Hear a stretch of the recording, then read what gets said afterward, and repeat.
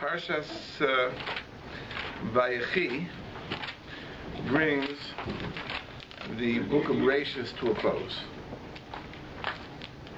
So before we begin talking about the Parsha, let's just talk about the idea of Sefer Bereshis as opposed to Sefer Shemos and all the other Chumashim. And I think we've talked about this in the past, but it always bears repeating. What is the idea of the division of the Chumash into 5 Svarim? Is it just a matter of convenience? It would be very heavy to lug around, so therefore we divide it into 5 volumes. It's only in a printed Chumash. It's in 5 volumes. In the Sefer Torah, it's still one scroll. So what is the idea of dividing it into 5 distinct books? The idea is that each book has a unifying theme. And when the theme is completed, the book is completed, and we go on to the next book. So it's not one single story, so to speak, that begins with the Beis of Bereshis and ends with the Lamed, Oleinei Kol Yisrael. Each of the books has a theme. The Ramban says that the theme of Sefer Bereshis is Yetzirah, formation. Sefer Bereshis is the Sefer Yetzirah, the book of formation. Sefer Shemos is the Sefer HaGeula, is the book of redemption.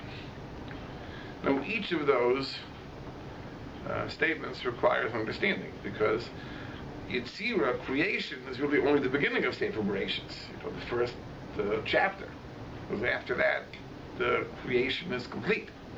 And Geula, redemption, only is the first several parshias of Sefer Shemos. After that, the subject of redemption is complete. So in what sense is Sefer Bereshis the Sefer of Yetzirah, and Sefer Shemos Sefer of Geula? So the Ramban explains each of those propositions. Number one, Yetzirah doesn't only mean formation of the physical world. Yetzirah means the formation of the Jewish nation. Sefer Bereshis is the Sefer of the Yetzirah, the formation of the Jewish nation. How so? I mean, it's the early history of the Jewish nation. How is it the formation? So the Ramban here lays down the fundamental principle which guides his entire commentary to Sefer Bereshis, which is the idea of Ma'aseh Avos Sibin Labanim. That which transpires in the lives of the Avos is a sign, it's an omen, it foreshadows that which will happen in the lives of the children. And the Ramban understands that this isn't a mere coincidence. Like, it's an amazing thing. So many things happen to the forefathers that are replicated in the lives of their descendants. The Ramban understands this is the very process through which God guides the course of history. When God wants something to happen in later Jewish history, He brings it about in the lives of the Avos, and in a way this lays the groundwork for the future events. That's His system of organizing and manipulating the course of history. So HaKadosh Baruch Hu wants there to be a Yetzias Mitzrayim, there should be an Exodus. HaKadosh Baruch Hu brings about certain similar events in the life of Avraham Avinu. Avraham Avinu goes down to Mitzrayim, there's a famine, his wife is abducted, Paro is smitten with plagues, Avraham leaves with great wealth. This exactly corresponds to the story which happens on the national level in Sefer Shemos. So therefore, Sefer Bereshis is the Yetzirah, it's the actual formation. In the Ma'aseh Avos Sibin Labanim, in the ways in which HaKadosh Baruch Hu brings historic events around the first time, that actually forms the future path of history.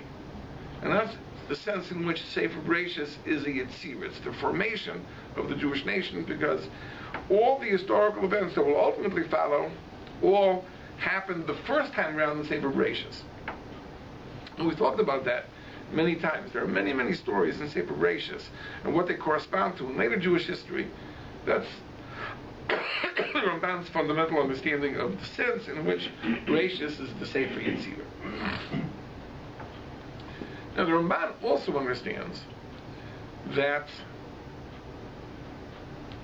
the lives of the Avos were the pinnacle of achievement. And it's important for us to understand that we live in a time where the dominant paradigm is evolution and progress. Because we are getting better, we are getting smarter, more sophisticated, more advanced, and so on and so forth. The fact that so many people believe this is a mystery, because in so many ways it is clear that society is in a process of degeneration. If you look at the last 50 years, you have to ask yourself, in what ways have we in North America advanced?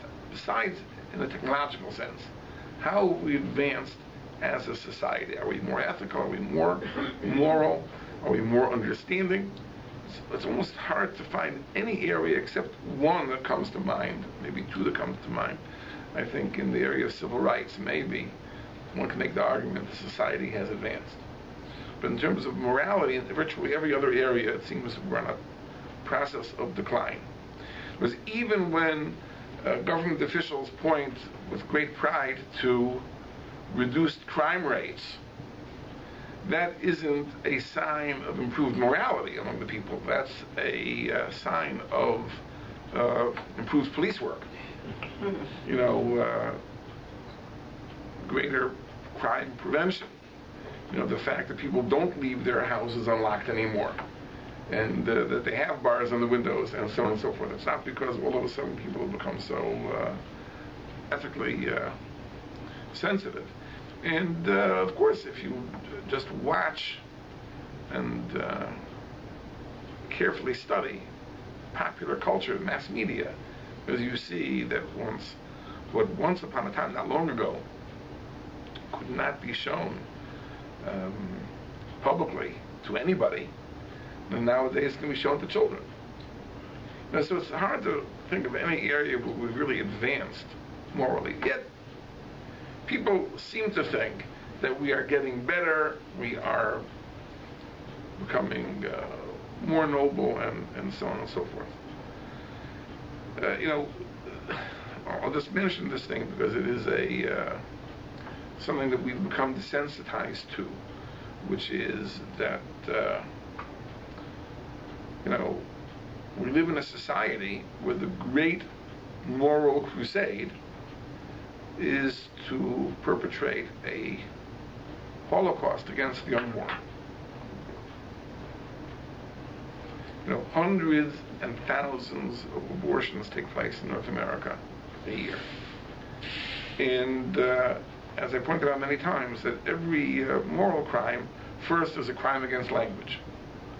It was when killing of fetuses becomes euphemistically referred to as women's reproductive health.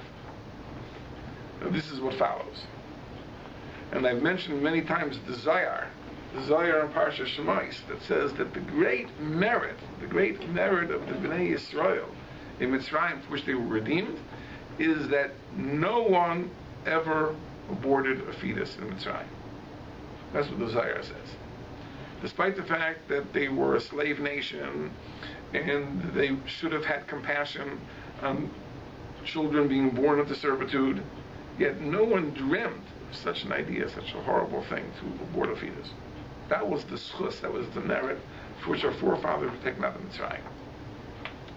And now it's become a moral imperative to guarantee women's reproductive health, that we have to allow this and give it constitutional protection, and so on and so forth. I mean, it's the idea that anyone can make a claim of moral superiority is just, to me, something which is astounding.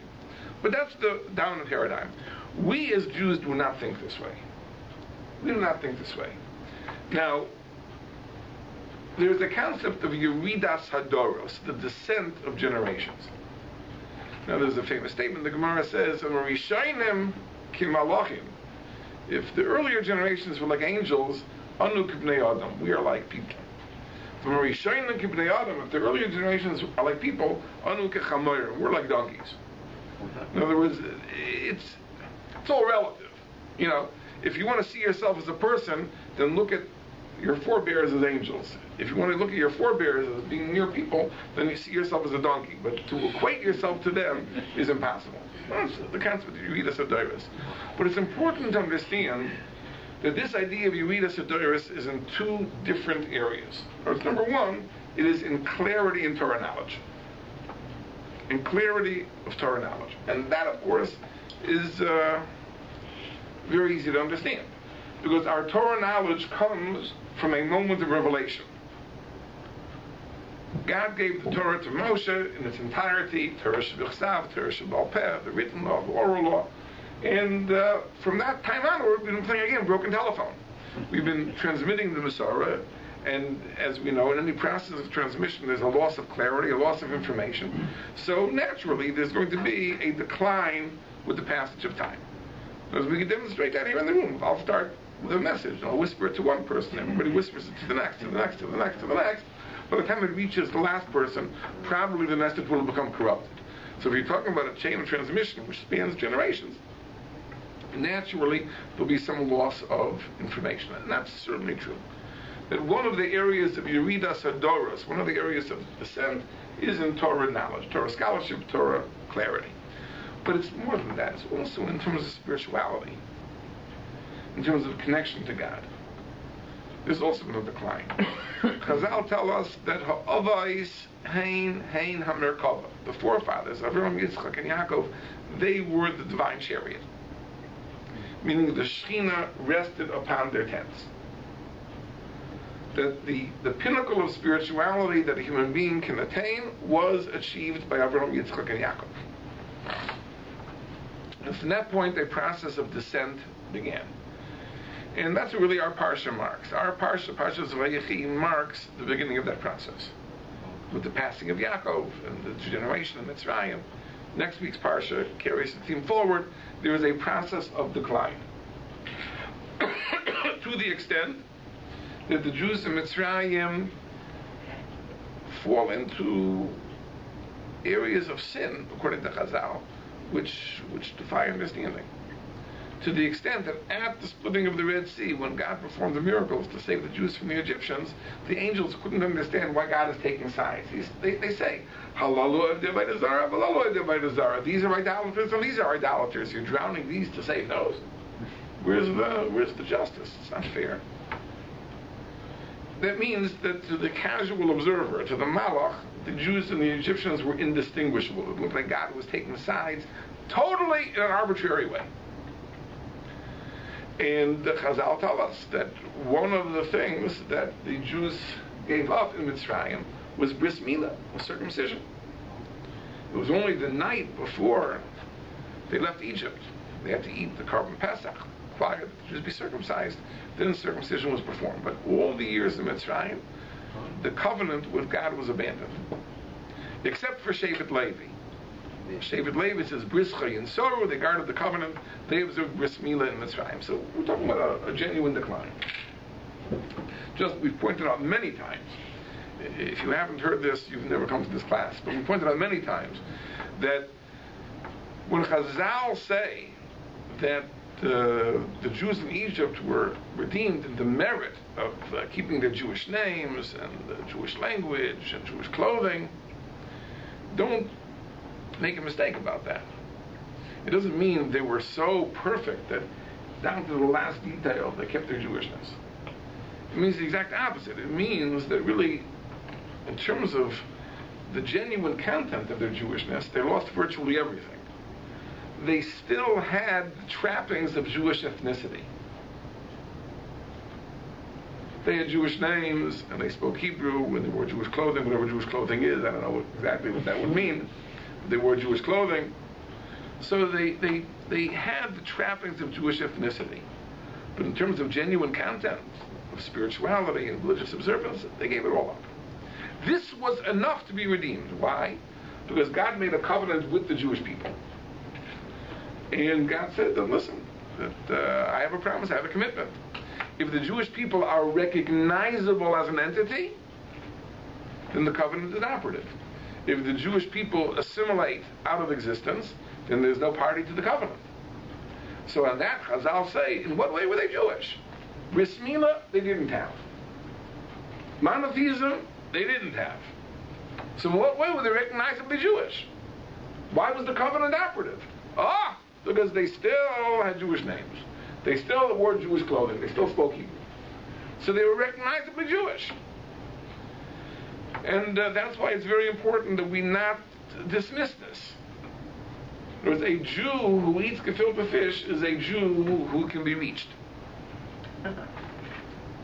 A Jew who eats gefilte fish, even lax, is a Jew that can be reached. When the Jew gives up gefilte fish for sushi, they are one step farther removed. That's why eating Jewish food is a very, very important thing. It's a very important thing. It's not the biggest mitzvah in the Torah. But in terms of maintaining an identification with the Jewish people, it's an important thing. It's not to be belittled. Not to be belittled. But in any case, there was a process of generation. And of course that process was reversed with the Exodus from Egypt. And it was reversed in a fantastic way. That the Jews in a very short time, they were redeemed from Egypt, and they prepared themselves spiritually, and they received the Torah at Har Sinai, and the Shekhinah ultimately descended upon the Mishkan that they had built, and then at that moment they were truly restored to the level of the forefathers. And says the Ramban, and that is when the process of Geula is complete. Geula does not mean political freedom, liberation from bondage. Geula is restoration to one's original status. So the Jews were only restored to their original status when they were redeemed from Egypt, when they received the Torah, when the Mishkan was built and the divine presence came to rest on it. That is when they were restored to the level of the Avos, which were the Merkava, the divine chariot. And that's why Sefer Shemos is the Sefer HaGeula. The other Sfarim we'll cover when we get to them. But Sefer Bereshis is really the Sefer of formation. And therefore, when we think about it for a second, that the experience of the Avos and the experience of the Banim can be very, very different at the very same time. Meaning, let's say you have Yaakov and Yosef, and there is a 17-year overlap at the beginning of Parshas Vayechi. And you would think that they are experiencing somewhat of the same thing. They're enjoying each other's company, it's a very happy time, and so on and so forth. Not necessarily so. Because what Yaakov is experiencing is he is laying the groundwork for some event which is far, far, far into the future. And Yosef is living in the here and now. And therefore their experiences, as we will see, can be very, very different. The experiences of Yaakov and his children. Because as an Av, Maisa Avasim Lebanon, his life, his experiences at that time are really significant in terms of what they represent in the future course of Jewish history. And the experiences of Yosef and the brothers are significant because this is actually the history, the Siman Lebanon. This is what is unfolding now. Let me illustrate this point. Comes Parshas Vayechi. And Rashi makes a famous observation that this parsha is stuma. This parsha is a closed parsha. You know, in the Sefer Torah, there are spaces between paragraphs. Spaces between paragraphs. Those are called parshios. Actually, I should say that the paragraphs are called parshios, and there are spaces between the parshios. And normally, every weekly portion stops at such a place.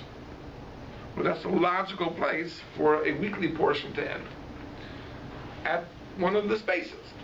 Parshas Vayechi does not end in a space.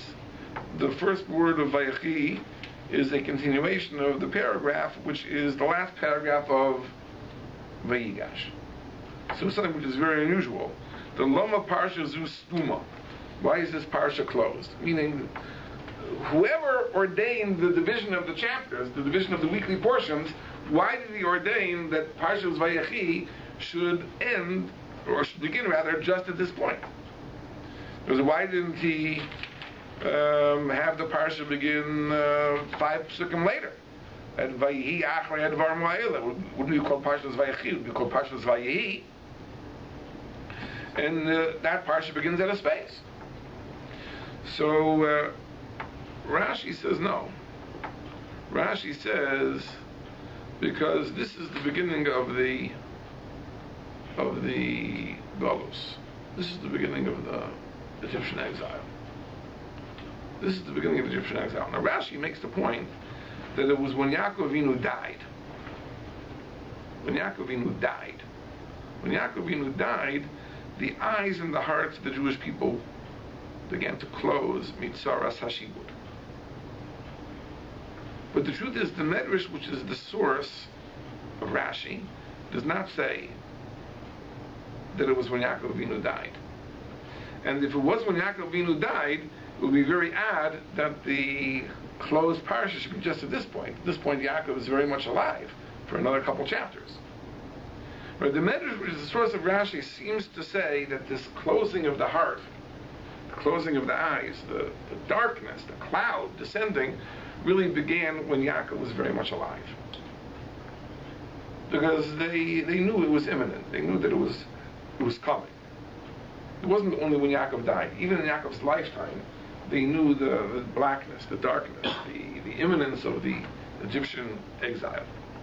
Yet, interestingly, it says, Vayechi Yaakov Eretz Mitzrayim. The Yaakov lived in Eretz Mitzrayim. And the Arachayim says in his commentary, it's really based on Midrashim, that the emphasis is on the lived. He lived. These were the best years of his life.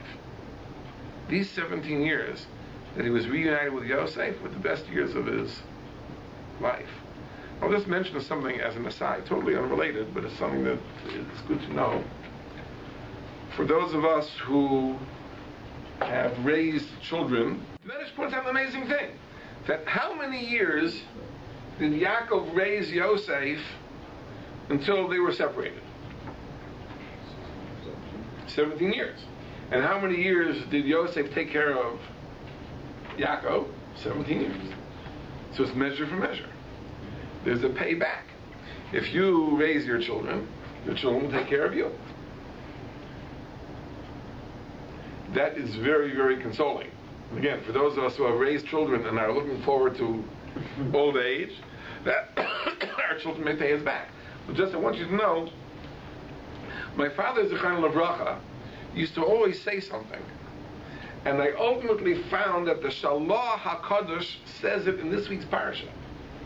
My father used to say, it was apparently a popular saying, says that one father can support 10 children, but 10 children can't support one father.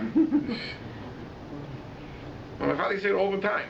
But the Shalah HaKadosh actually says it in this week's parasha. Now, the reason might be because the 10 children are in turn each supporting their own 10 children, so maybe that's why they can't do it. But the truth is that the payback usually doesn't come. But in this case of Yaakov, it did come. And for the 17 years that Yaakov raised Yosef, Yosef in turn supported Yaakov. But these were the best years of his life. These are the best years of his life. So these years, it's very odd. On the one hand, they are, for Yaakov, wonderfully enriching, happy years. He's reunited with his son. It's wonderful. The best years of his life. He had a hard life, but these are the best years of his life. And on the other hand, for the sons, this is a time of encroaching darkness. Because they see that the exile is imminent, it's coming, it's coming, it's coming. And that's not a contradiction. Because again, the Bonim, the children, are living in the here and now. And obviously, this is the beginning of the exile. This is the beginning of the Egyptian experience. And therefore, they see the darkness. They see the persecution. They see the torment. They see all the difficulties that are coming. And that's why to them, this is a time of great fear and great worry, great concern. Yaakov Avinu sees beyond it. Because he is living through the end of Jewish history. Because remember, if Maisa of a Simon Labanim, so the end of Yaakov's life corresponds to the end of Jewish history. The end of Jewish history is the Masa Mashiach. The end of Jewish history is the most glorious time. So these 17 years, these last 17 years of Yaakov's life, correspond in his life, in the sense of Maisa of a Simon Labanim, to the greatest time of Jewish history, the Messianic age. But for the Banim, this is the beginning of the Egyptian servitude. So they are very different experiences. There's the experience of the Banim who are living in the present, and the experience of Yaakov who is living in the future, so to speak, as the Simon Labanim. So for Yaakov, these are times of great life. He lived, and for the Banim, these are days that the Tzara Sashibud, the pain and the trouble of the enslavement, is imminent. Let me just mention one other aspect to this. Now, the Gemara says that it's based on a pasuk in last week's parsha. It says that when Yaakov was going down to Mitzrayim, he stopped at Beersheba, and God said to him that I will go down with you to Mitzrayim. So the Gemara says, Maseches Megillah, the Kol Makom Shegalu Yisrael Shechina Imayim. Wherever the Jews go into exile, the Shechina is with them. The divine presence is with them. They went to Mitzrayim, the Shechina is with them, as this verse says, I will go down to Egypt with you. They went to Babel, the Shechina was with them. They went to exile in the time of the Romans, the Shechina was with them. The Maral says that the idea of Shechina Imahem doesn't mean that even in exile the Shechina, that even in exile the Shechina is with them. It means especially in exile the Shechina is with them. In other words, if you want to know where is the divine concern most manifest, it's when we're in the greatest danger. Because when we're in Eretz Yisrael, living hopefully in security, so the Shechina is less manifest. We see to a lesser extent God's concern for us. When we're in Golus, and the natural state of affairs in Golus is that we are threatened, and nevertheless we survive, we manage, that's an even greater sign of the presence of the Shechina. But to understand that, to appreciate that, requires tremendous insight. In other words, it's like, I hate to bring up this mashal, but it always comes up from time to time. If you go to the cheesier gift shops in Niagara Falls or whatever, so you have this poster of the guy walking on the beach with the footsteps, Oh, yeah. You all know, you all seen it, right? So there's along the beach in the sand, there are two parallel sets of footprints, and all of a sudden at one point there's only one set of tracks, and the narration goes something like this: that the person felt that he was walking with God, and God was walking beside him, and he was always accompanied, and all of a sudden he sees in his dream only one set of footprints, and he feels that, God has abandoned him. And God says to him, no. He says, when you see only one set of footprints, that's when I'm carrying you. That's why there's only one set of footprints. In other words, until then we're walking side by side, but when there's only one set of footprints, that's when I'm carrying you. Now, there's a lot of truth to that. That's the idea of Kol Makom Shegalu Yisrael Shechina Imayim, even to a greater extent. In Eretz Yisrael, we're walking side by side with God. It's a very intimate relationship. It says in Golus, Shechina Imayim is the idea that God is carrying us. That's an even closer relationship. It says, but you have to know that, because it's easily confused with the sense of abandonment. In other words, the mere fact that we are threatened gives rise to thoughts that maybe God has abandoned us. When Esther went in to plead on behalf of the Jews to Achashverosh, her prayer was, Keli, Keli, lama zavtani, my God, why have you forsaken me? That was her prayer, according to Chazal. There was this sense that the mere fact that we were threatened is a sign of abandonment. The truth is it's the opposite. The fact that we survived is that God was carrying us. So this is something which is easily confused. At the same time that the Banim saw the darkness of the imminent servitude, Yaakov Avinu, with his clarity, saw Shechina Imayim. In other words, he saw in this Egyptian experience the greatest sign of divine concern and interest. And it's something which takes spiritual insight. Not everybody can understand that.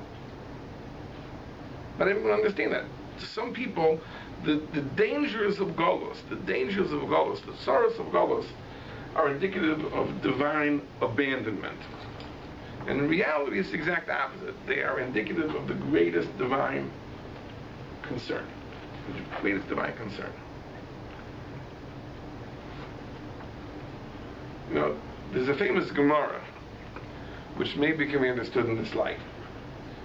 The kapitel, the Psalm and Tehillim, which corresponds to the Purim story, is the kapitel that begins Lam Natseach Alayelas HaShachar. There's a song that was composed for Ayelas HaShachar, for the crack of dawn, the morning star, for dawn. And that kapitel is the kapitel that has the pasuk Keli Keli Lama Azavtani, which was Esther's prayer. But that's the kapitel Lam Natseach Alayelas HaShachar. So the Gemara asks the question, Lama Nimshla Esther Alayelas HaShachar. Why is Esther compared to the crack of dawn? So the Gemara says, because Ma Ayelas HaShachar, Seif HaLayla, just like the crack of dawn is the end of night, so the Purim story is the end of the period of Nisim. Until the story of Esther, the story of Purim, there were miracles, open miracles, revealed miracles. And then when it came to the Purim story, already things are concealed. In the Purim story, God's hand is not manifest. So that's comparable to the crack of dawn. It's the Seif HaNisim. So the question is pointed out by the Nesivos in this commentary, among others, that the metaphor is reversed. If we're talking about two periods of Jewish history, there's a period of revealed miracles, and there's a period of concealment. So we should call the period of miracles day, and the period of concealment we should call night. And therefore we should say that Esther should be like the sunset. Just like the sunset is the end of day, so Esther is the end of the period of miracles. Here the metaphor is mangled. Right? We're calling Esther the end of night, because the period of miracles is called night, and Esther is the period of day. How do you understand that? There are many attempts to answer this question, but I believe that the correct answer is as follows. In the period of miracles, when is God's concern manifest? When He performs those miracles. So those miracles are like the stars. They are points of light which punctuate the darkness. That's what the Tkufa, the era of miracles, is very much like night. It's dark, the skies are dark, there are points of light. So this miracle is a point of light, and this miracle is a point of light, and this miracle is a point of light. In the time of concealment, it's all the same. It's all the same. There are no two modes. There isn't when there are miracles and when there aren't miracles. In the time of concealment, so to speak, there's just one modality. Now, what is it? So, of course, some people will say that it's like night without the stars. You know, miracles is like night with the stars. And this is like night without the stars. Totally, totally dark. But to a person with genuine spiritual insight, says the opposite. It says the period where there are no miracles, this is the period where God is carrying us. Right? And therefore it's really, it's day, it's bright. It's bright. Now there's a story that's told that a person once came to the Chafetz Chaim and asked the Chafetz Chaim, says, why don't we witness miracles nowadays? And Chafetz Chaim said, I don't understand the question. Can you repeat the question? He says, why don't we have miracles nowadays? The Chafetz Chaim said, that's what he's asking. Just repeat the question. He says, why are there no miracles nowadays? He says, I understand. Can you explain the question? I didn't understand the question. The idea was, the Chafetz Chaim didn't deny the fact that we don't live in a time where there are supernatural miracles manifest. The point he was making was that if you have the spiritual eyes, you can see there are miracles. So they're easily deniable. But in reality, if you're willing to acknowledge them, it's time of miracles. It says that's the idea that for Yaakov, Vayechi Yaakov was able to live because Yaakov had the eyes to see that even here in Mitzrayim, God was carrying the Jewish people. says for the children who didn't have that spiritual insight, this was a time of encroaching darkness. But Yaakov was able to see the reality, and therefore he saw this as a time of great light. Now this emerges in a later story in the parsha.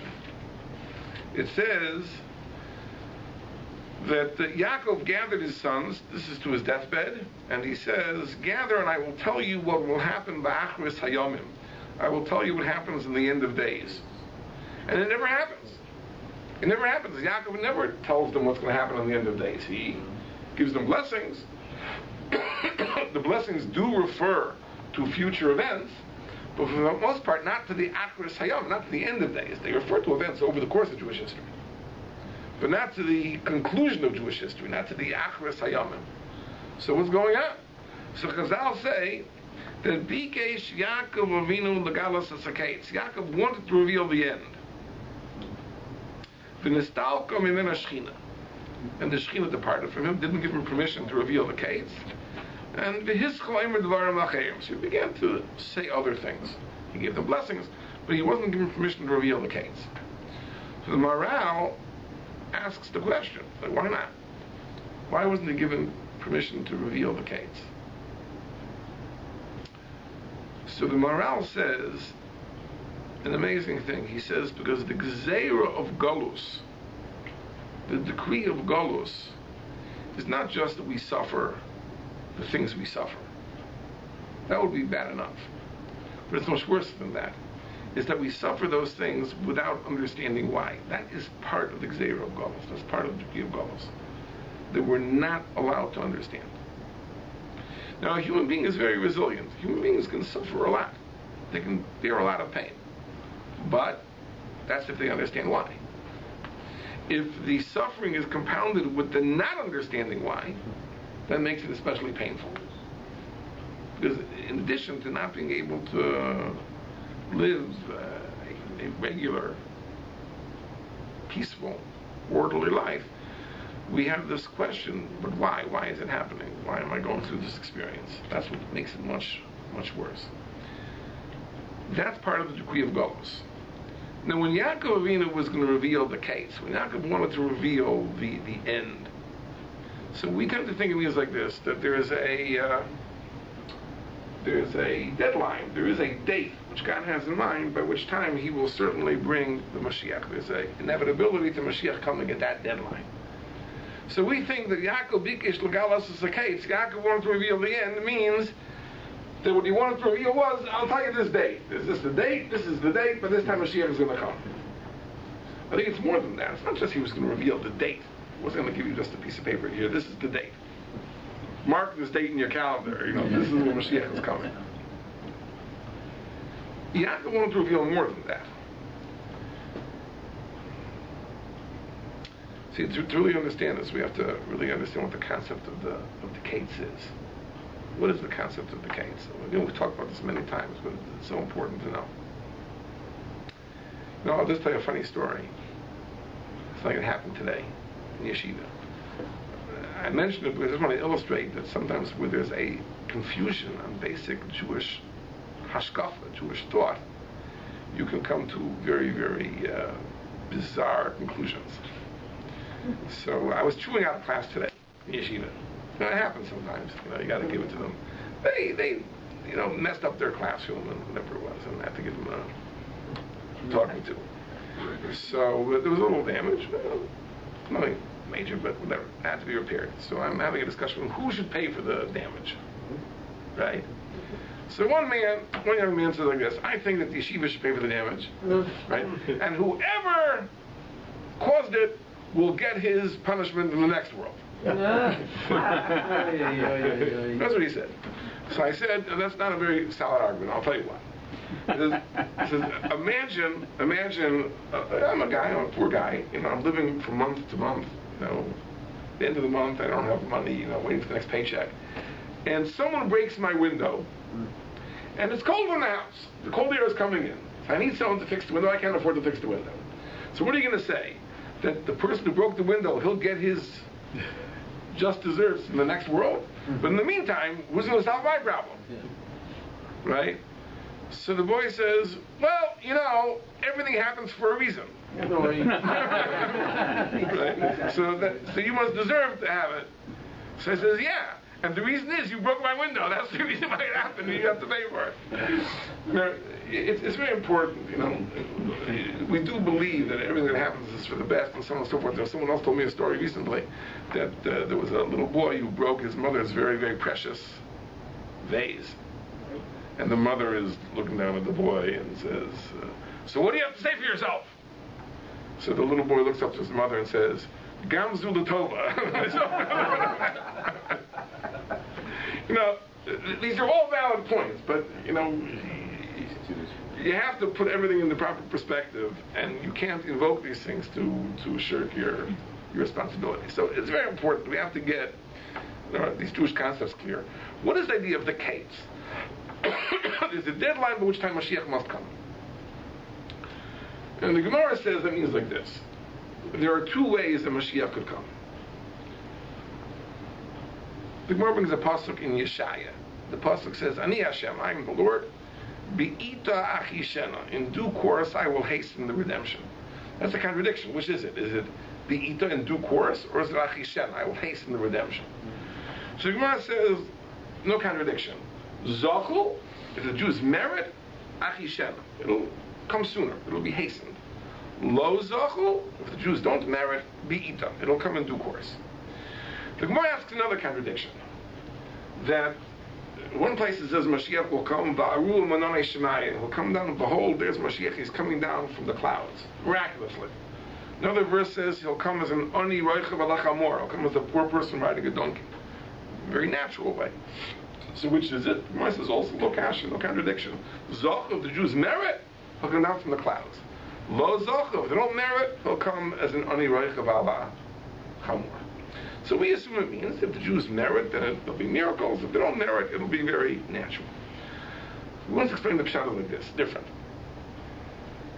Geula, redemption, is not an event.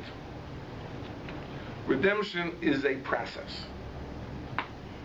And the process of redemption is unfolding on an ongoing basis from the very beginning of Golus.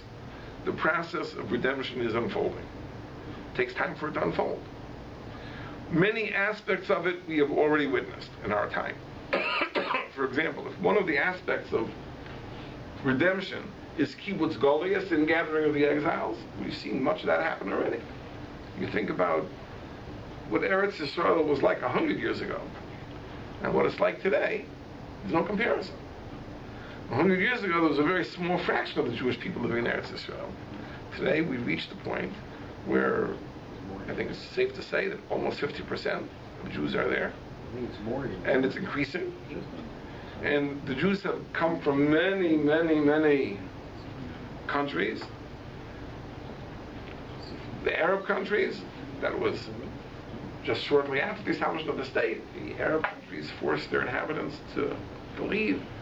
Syria, Iraq, Egypt, etc. The Soviet Union, we saw the massive influx of Russian Jews. That's closer to our time. The last holdouts are the Jews of North America. But our time is also going to come. Hopefully we'll be gathered. So we see the kibbutz goliath. It's beginning. We see that the Jews have a state, a government, a certain level of autonomy. It's not perfect. Right? We still are dependent on other nations.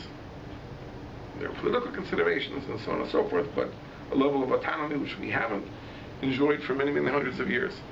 Now, the Gemara in Sanhedrin says that the agricultural bounty of Eretz Yisrael is a sign of the imminent coming of Mashiach. It says, "V'atem hari Yisrael," the Navi calls out the mountains of Israel, "Anafchem titnu, prichem tisu." Give forth your branches and bear your fruit, La'ama Yisrael kekar v'lavo, for my Jewish nation, which is soon to come. The Gemara says, Ein lo chalkeitz megulam mizeh. This is the surest sign of the imminent coming of Mashiach. And we know this is a fact, that for hundreds of years, no one could coax anything out of the ground of Eretz Yisrael until the Yidlach came back, and all of a sudden, with irrigation and technology, it's become a bountiful land. That's also a sign of the coming of Mashiach. I joke all the time that the most important invention before the coming of Mashiach is plastic. But everything is made of plastic. This is why. Because in the Moshe Mashiach, all the laws of Tumah and Tara will apply. So what would happen? We'd be running to the mikveh all the time to immerse all the vessels, all the kalim, everything has become tameh. How could we live? Once upon a time, what did people own? They owned one bowl, a couple of spoons, and that was it, right? Nowadays, think about it. Think about how many forks does the average house own? How many spoons, and how many knives, and how many plates, and how many glasses? I mean, hundreds of thousands of objects. We have to immerse them in the mikveh all the time, getting tameh Torah. So the answer is, in Mashiach's time, everything will be plastic. Plastic doesn't become tameh. It's not a natural material. So we're on the verge. Everything is plastic. My car is made of plastic. Almost. Well, it used to be cars I thought were made of steel or something. I don't know. It seems now the whole body is plastic. It's incredible. In any case, so that's also part of Yemos Mashiach coming. I'll tell you a story just to illustrate. I might keep you a little late, but you know. That's okay. No one has to go to any holiday celebrations tonight. So they tell a story. They tell a story about the Panovich Rav. I say it often, but it's a beautiful story. The Panovich Rav was the Rav in Lithuania of a town called Panovich, and there was a shul in Panovich which did not have a floor. It was a dirt floor, and they wanted to raise money to build a floor in this shul. So they asked him, he was the Rav of the city, he should make the appeal to raise the money to build the floor. Okay, so he comes to shul, and he says the following drush. He says, you know, Mashiach is going to come. How are the Jews going to get to Eretz Yisrael? Mashiach's time is no travel. How are they going to travel? The answer is like this. The Gemara says, in Maseches Megillah, that all the synagogues of the exile will be uprooted from their places and will be put in Eretz Yisrael. So that's the answer. All the Jews will gather in their shuls, and the shul will be torn out of the ground and transported with the Jews in it to Eretz Yisrael. But that's only if the shul has a floor, right? If the shul doesn't have a floor, so the building will be uprooted, the Jews will be left standing there on the ground, and that'll be it. That's why the shul has to have a floor. That was his drush. But we know the answer to the question. It worked. They got a floor. They got a floor. But what's the real answer to the question? How do the Jews going to get to Eretz Yisrael? It says that's what the jet airplane was invented for. Yeah. Right? If you remember, when the Jews were coming out of the Soviet Union, there was one point at which there were flight after flight, minutes apart, were landing or the Ethiopian Jews, landing. Now listen to this. The first thing Yeshaya says, when it refers to the Jews returning to Eretz Yisrael, it says, Mi Eila Ka'ov Tu Ufena. Who are these who fly like clouds? Uchayonim El Aruloseihem, like doves to their nests. That's what the verse says. And when we're talking about the ingathering of the exiles, it says, who are they? Fly like the clouds, like doves to their nests. And this is one of those prophecies that it's hard to imagine. What did they think it meant? For the hundreds and hundreds of years before the invention of the jet airplane, before these white gleaming jets, what did they think these prophecies meant? I don't know. It says, but we know what they meant. That's exactly what it looks like. As you see these white birds coming and landing and discharging their occupants, that's what the Navi was talking about. Right? So obviously, the Wright brothers also have a share. But if it wasn't for them, then we wouldn't have the jet airplane. We wouldn't have any airplane. So the point is, it's a process. And everything is unfolding. How long does it take this process to unfold?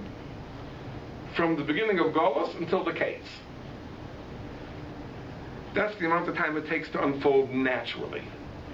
So if the Jews are not unusually deserving, there is an inevitability. But that inevitability to redemption is when the Kates comes. By that time, we will have had time for the process to unfold naturally, and that's when it will come. And that's the idea of Lo Zochu. If the Jews don't merit, it'll be Be'ita in due course at the Kates. And then it'll be a totally natural process. Poor man riding a donkey. because there will have been enough time for the process to unfold naturally. And by the way, and that is the basis of our hope, that even though Mashiach didn't come for the great generations beforehand, Mashiach can come for us, because we say he didn't come before great generations before, because at that point there was so much more of the groundwork that had to be laid. By now, so much more of the groundwork was laid. It would be easier to bring Mashiach. But if the Jews merit, then Mashiach can come prematurely. Now the question is, but there won't have been time for the process to unfold naturally. So how can Mashiach come early? The answer is, then it has to be miraculous.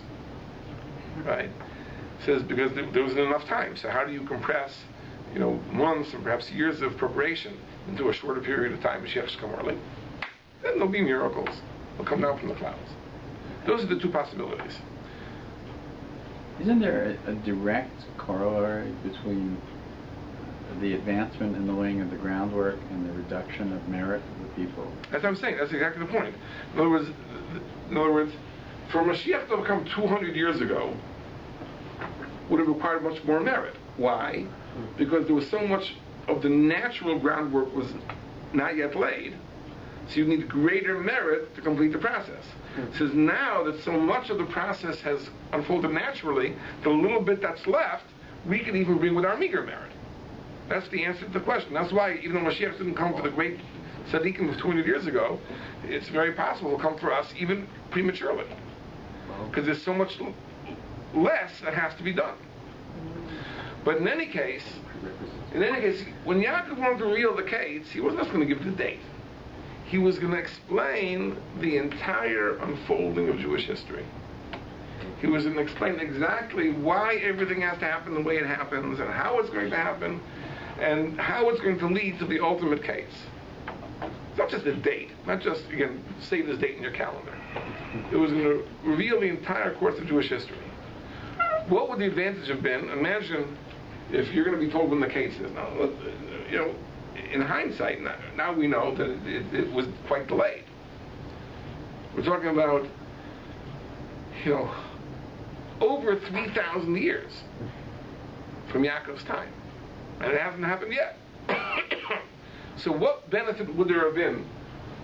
Why would Yaakov want to reveal that? What consolation would that have been? The answer is very simple. Because if Yaakov could explain not just that it is going to happen 3,000 years from now, but why it's going to happen and why everything is going to happen over those 3,000 years, it will be so much easier to live through it. Because not that Golus is comfortable, but at least we'd have the understanding of it. It says Yaakov wasn't given the permission to reveal that. It says the Maral, because that was the Gzeira of Golus. That's the decree of Golus. The decree of Golus is not just to live through the discomfort of Golus, but it's also to live without the understanding of why. That's why Yaakov couldn't reveal it. But Yaakov himself knew it. It was taken away from him that he shouldn't reveal it. But until that point, Yaakov knew it. It says the person who knows that, his life is totally different. I'll give you a marshal. Sometimes you read about the shidduch crisis. Girls that want to get married, and they're meeting boys, and nothing works, and they may be getting a little bit older, and they're very upset. Let's say you met one of these girls. She feels she's an old maid. She's almost 21, and you tell her, listen, says, I'm a novi. I'm telling you, says you're not gonna get married till you're 25.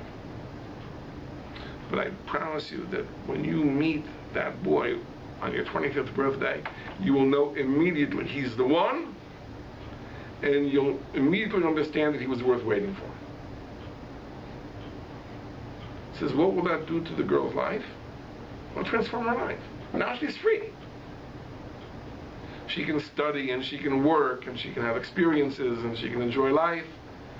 Because she doesn't have to worry, I have to try this, and maybe this is the one, maybe this is the one, maybe this. I know what's going to happen when I'm 25. Now I have 4 years to relax. And she can take up hobbies, and she can travel, and she can do all sorts of wonderful things.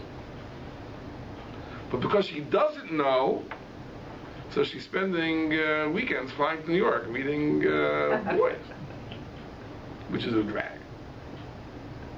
So that's the point. If you could only know how your life and how history is meant to unfold, your life would be different.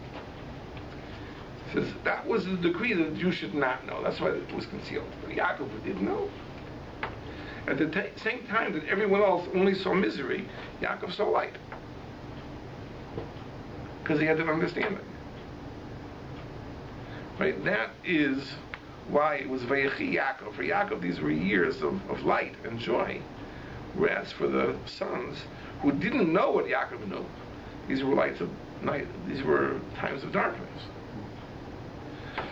But I would like to think that we could achieve, if not the total illumination, a certain measure of that light with faith, with emunah. In other words, not through knowledge. We obviously don't know what the purpose is. But if we understand that everything that God does is for good, again, I don't mean to exempt ourselves of responsibility. I don't like a little boy who breaks the vase and says, Gamzu l'tayva. Right? No, we have to take personal responsibility for what we do. That's true. But what God does, we have to recognize that is for the best. And that illumination that we don't have through our exact knowledge of how and why it's for the best, through emunah, through faith, we can have a little bit of that glimmer of that light. And therefore the darkness of our own situation, whether it's the national situation of Golus or whether it's our own personal situation, or every person in his own life has areas of worry and concern. But through emunah, through faith, it can become better. Now, I'll share with you a trivial story that happened to our family this past week. And, it's really trivial, right? But, we have a house. We're actually renting the house. And the house had 2 water heaters in the house. Good. Big house, big family, need a lot of hot water. The 2 water heaters. Then one gave out. One gave out and didn't work. The landlord didn't want to replace it. 1 water heater is enough, right? Is it really enough? It's barely enough, with a big family, So we're managing. The last people on Friday to use the shower, it's a little cool. Okay. Then Thursday morning, all of a sudden, my wife says, the hot water isn't working. There's a leak in the basement. That means the other water heater has given out. So now we're facing imminent problems. So we called the landlord and said, okay, and now they have to replace it. So they replace it with a mammoth 75-gallon water heater, right, which was just as big as the old 2 put together. Brand new, it works. More efficient. But more efficient, saves money on the gas. Now there's more hot water than anybody could dream of. And Baruch Hashem was installed just before Shabbos on Friday. Very, very fast. Because they said the urgency, it's Thursday, it has to be fixed for Shabbos, so we got the hot water. So I said to myself, Friday morning we saw that leak on the floor. We said, this is it. We're finished. Right? And then just a short while later, hot water. That's trivial, right? But the point is this, that life is always like that. For a moment, it seems very, very bleak. Right? Everything is falling apart. Everything is collapsing. And then often in a very, very short time, redemption. I don't want to equate getting hot water heaters with Mashiach time. Not quite the same thing. But, you know what I mean? In life, there's so many things that are like that. But the lack of it could be like us. Yeah, go ahead. There's so many things like that. In life, that a person loses a job, and you're wondering, what's going to be now? I've lost the job. I've quit the job. There's a moment of uncertainty. Then all of a sudden, a short time afterward, you see that it's far beyond what I could have dreamt. And then we understand why we have to go through this experience. We have to go through this momentary negative experience to clear the decks for the next positive experience. As long as you have that old job, you can't go into the new job. And there's something like that. So there's a moment of discomfort. But it has to be that way. It has to be that way, because otherwise, how are you going to progress? How are you going to make changes unless the old thing finally gives out? So that light that Yaakov Avinu had with perfect clarity, because Yaakov Avinu knew, says that we can't achieve. That's part of the Gzeira of Golus. But with faith, we can overcome that. We can have at least a glimmer of that light. Okay, everyone have a great weekend, and next week we will meet again.